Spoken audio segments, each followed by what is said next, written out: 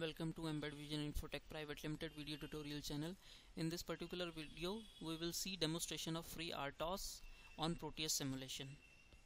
First of all, we all need to know is what is RTOS. So RTOS is basically an operating system. Operating system is used for multitasking, means that whenever we need to perform multiple tasks at the same time on a single machine, we use operating system like our Windows. We run multiple applications like web browser, calculator, music player at the same time, and these all applications perform well.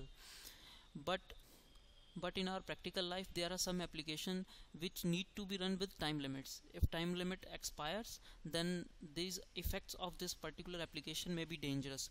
Like in cars, if the airbag doesn't open within its time limits, then the passenger may die. So it is important to have that car must have that RTOS. There are some examples that we are running a TV, we press a button from remote, the channels are being decoded and remote operating well.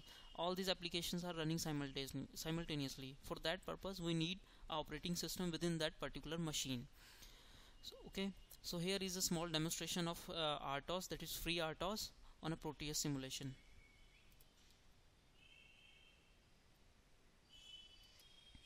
In this Proteus window, you can see there are many peripherals are connected, like 7-segment, LCD, temperature sensor, LEDs and buttons. Actually, we are performing various tasks. In this first task is LED pattern here, and LCD interfacing, that data will be shown on LCD. Then button interfacing for 7-segment control, and the temperature sensor for showing here temperature, and LED that will glow when temperature goes above 40 degrees C, and if temperature goes below 40 degrees C, the LED will glow. LED will off automatically. So here is the demo.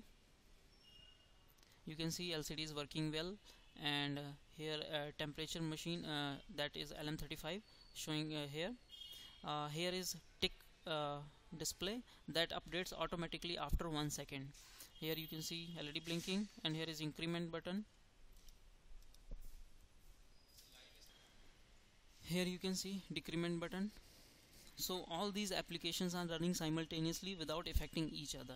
So this is basically implementation of RTOS. This was a very basic implementation of RTOS. Thanks for watching this video.